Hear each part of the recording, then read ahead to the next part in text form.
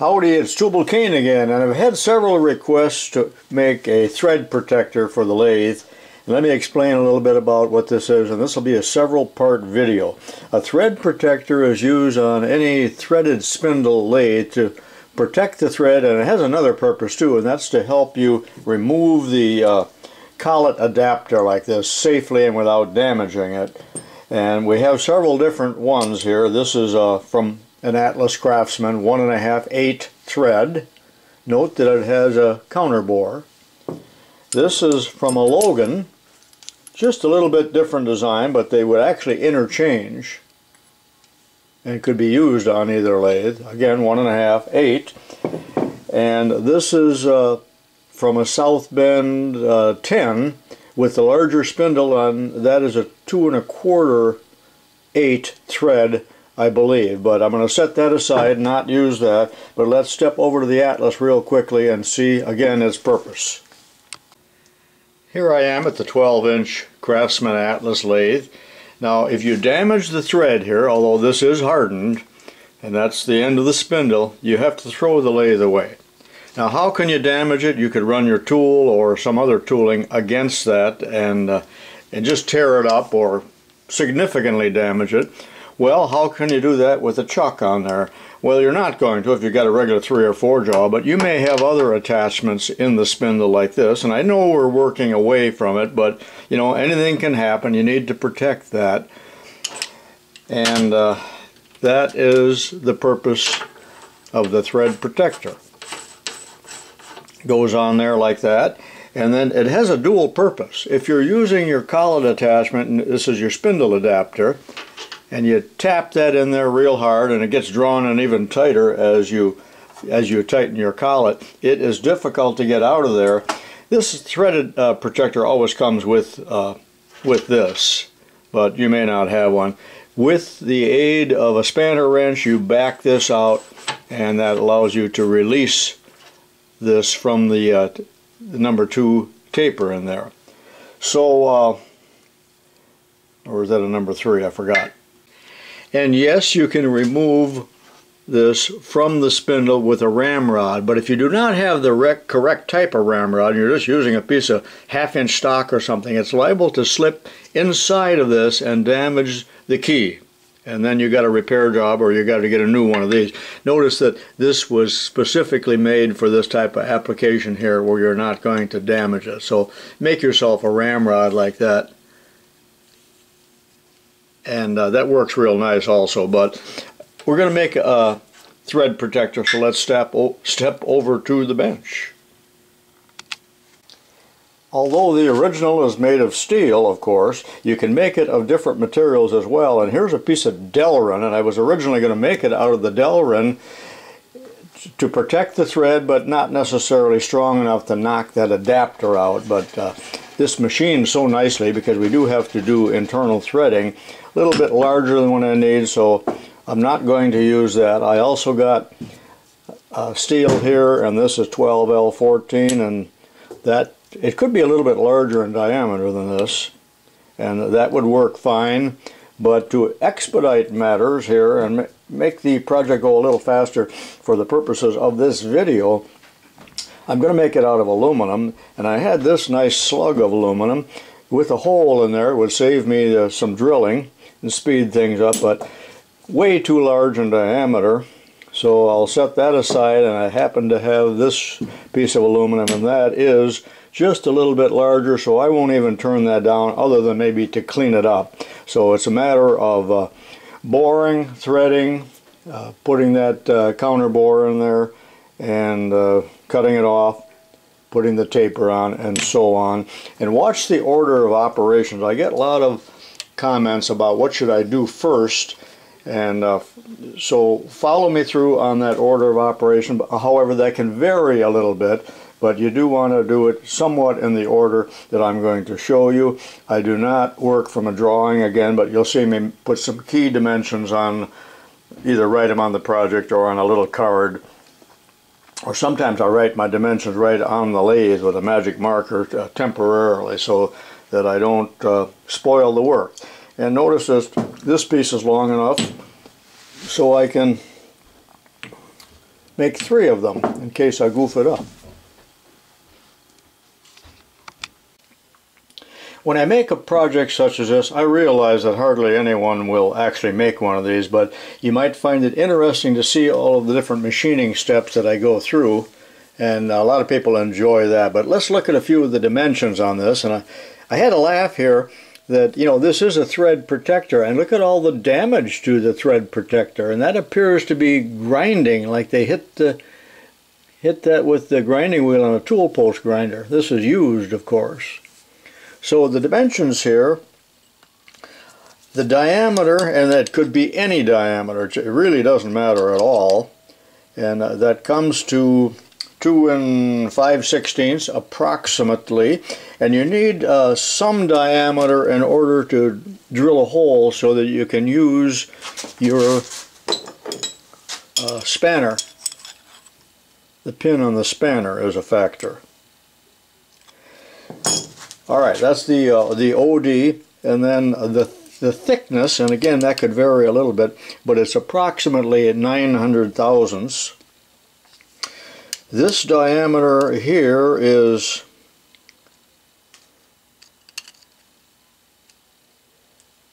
it's a little bit over 1.5 inches. It's in fact, let's see, 1.522.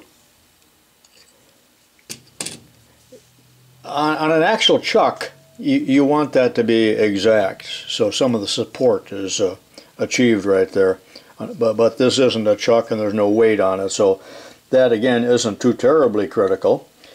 And the angle here, and that could be anything, and you don't even need the angle for that matter, is, I know I got it backwards here, where is it here? 55 degrees. And finally the thread, you know, that's 1.5 inch thread on the spindle. 1.5 inch is not coarse, it is not fine. It is well, I'll tell you in a second in the book here what that is and what the tap drill size needs to be for that, or the diameter here before I do the internal threading, which I'm going to call the tap drill size. Imagine a tap that big. I know this is way too much information, but Unified National Coarse in the 1.5 inch would be 6 threads. Unified National Fine in 1.5 inch would be 12 threads. Well, we're talking here about 8 threads, and that is shown here under, and I believe it's the same, unless this was specially designed by the lathe industry, under 8 thread series. And there's all this information here about 8 thread series and all the different diameters, but rather than going through all of that and deciphering it, and again it's way too much information, I've gone to this page which is on tap drill sizes, and again look at all this information, but the very bottom row here involves 1.5 inch 8, and I was able to find the tap drill size there, and coupling that with just measuring this, I've come up with the dimension to be that I want to bore it at 1.360 or thereabouts. Is that clear as mud? Finally ready to make some chips, and again this stock is 2 3/8 diameter, and I'm going to face it off now. I'm not going to worry about the OD. Later on I'll clean that up. Let's see what we got here.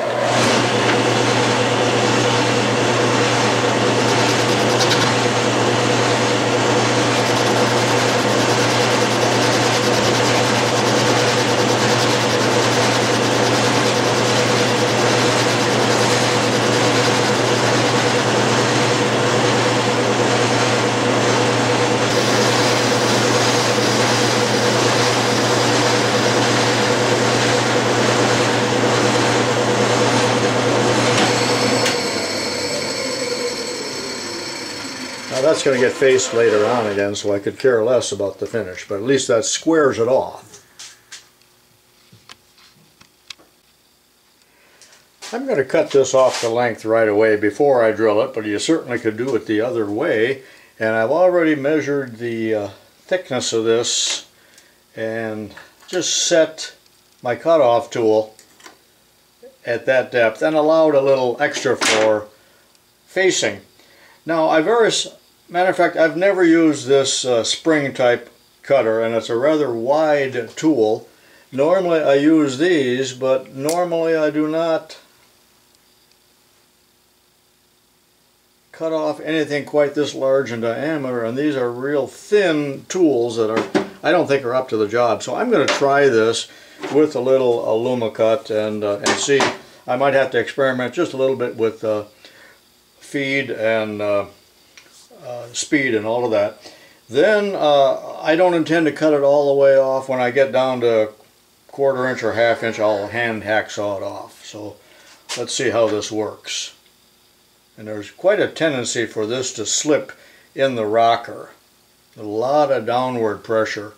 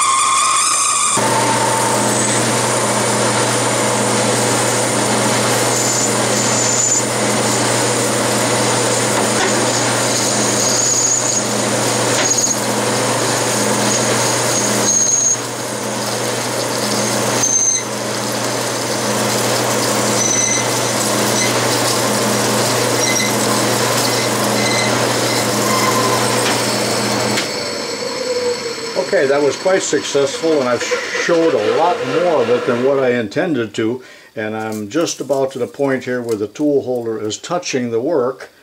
And did you also notice that I was varying and increasing, I should say, the spindle speed as I got deeper, because in effect the cutting speed was being reduced as I got to a smaller diameter. Again, way too much information. I have about 3/8 of an inch left there. I'm just going to whack it off real quick with a hand hacksaw and without the machine on.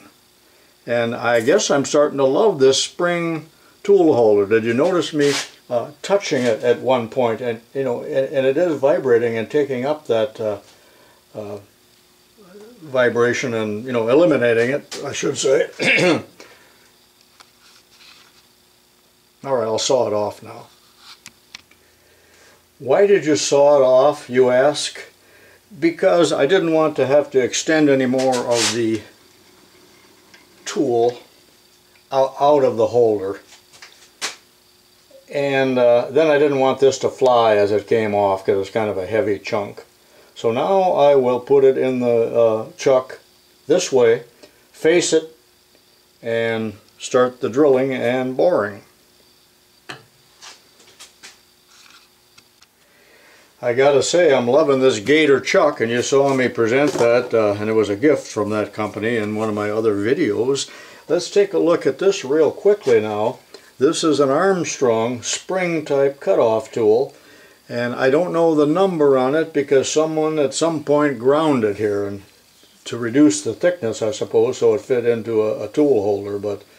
And you can see I had none too much of the tool left, and that's why, part of the reason why I didn't want to extend it anymore, and then I sawed off the work rather than completing it with that. But I thought I would never use this, but there it goes, and I love it.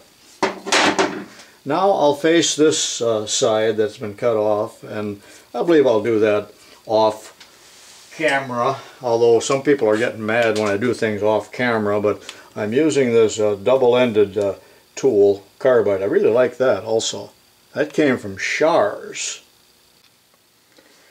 I have faced this side, and that's a starter drill there rather than a center drill. Then I will drill it 1/4 inch all the way through, 1/2 inch all the way through. Then I'll have to switch to taper shank bits.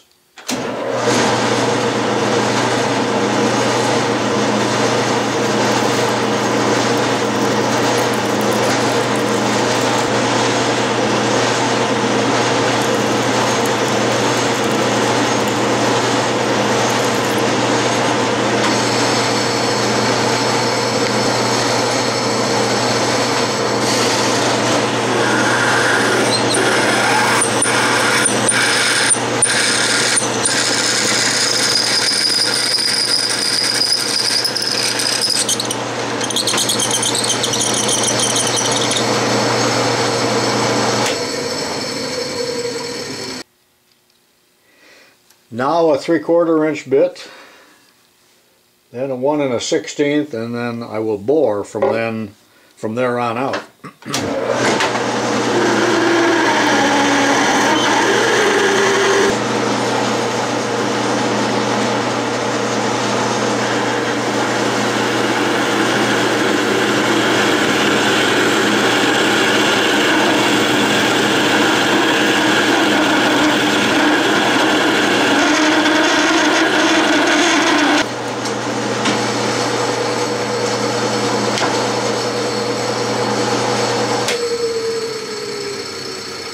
Ready to bore.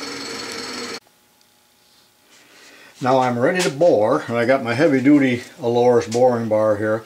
And remember, the final diameter, internal diameter, is 1.360, but I'm going to take it to 1.260 on this closing lathe, and then take the final 100,000ths off on the Atlas lathe, where I will do the threading and all of the finish work, and that will become apparent to you as we move along of why I am moving to the other lathe. But one of the reasons I wanted to do the initial work on the closing lathe here is because this has the horsepower to hog the metal off, and if I wasn't talking about this and shooting a video, this wouldn't have taken very long at all. But I don't have much luck with the Atlas lathe, you know, running a 1 inch bit or an 1 1/4 inch bit, and there's another reason too that will become apparent. And right now I'm at 1.170, so that'll take about 2 passes to take this off. Set my cross slide for 0, and I'm going to take 40,000ths off on this pass. Direct reading dial. This 1 inch diameter Aloris bar is a CBB2. It's massively thick and doesn't vibrate, and I like it for big holes, but aluminum isn't much of a strain on that.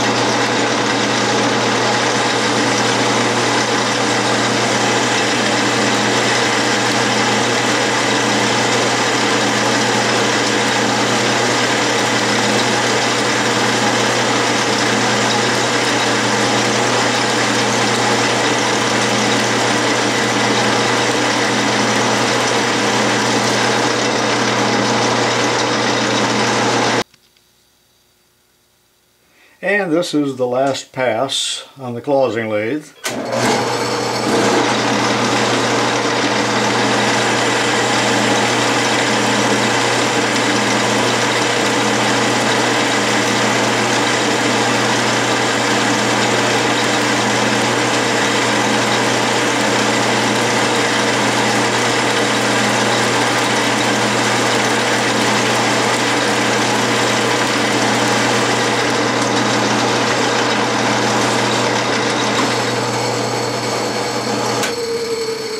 We'll move to the other lathe. I've moved the work over to the Atlas lathe, and I had a parallel in here to hold it parallel or square in this little chuck, because I have to leave some room here where my finger is so that I can complete the thread with the boring bar and be able to see the end of it and avoid striking the chuck with the tool. Now, the real reason that I'm on this lathe now, although there are others as well, is that at some point I want to be able to take the work out and test fit it to see if it goes on the thread. And you never want to take your work out of a chuck until you're done. So this chuck is small enough so I can loosen it up and then in turn see if it fits the spindle thread. So that's the whole game plan here. It may seem silly or to you, or maybe it's silly to me. Alright, remember that's the final diameter, internal diameter that I want to cut. And why didn't I take it to that diameter on the closing lathe? Because I knew that when I switched it from one chuck to another, I would lack concentricity. This will bring it back into being concentric for when I do the threading. and it's just more accurate this way. And this is an APT boring bar, about 5/8 in diameter. So let's take a trial cut and a measurement, and I'll go from there.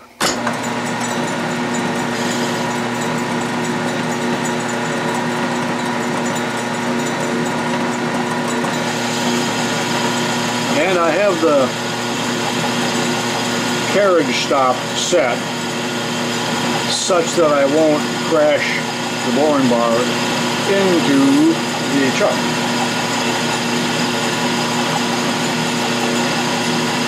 This lathe actually runs quieter than the closing. I'm watching the carriage stop. Now I can make sure you got your glasses on. I got mine on.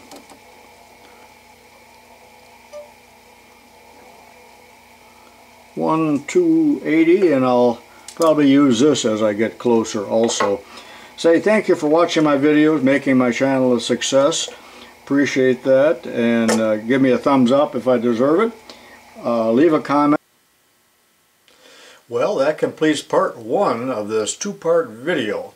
Be sure and watch me in part 2 as I put the internal thread into this little thread protector and the taper and a few other little finishing operations. So join me then, and thank you for watching.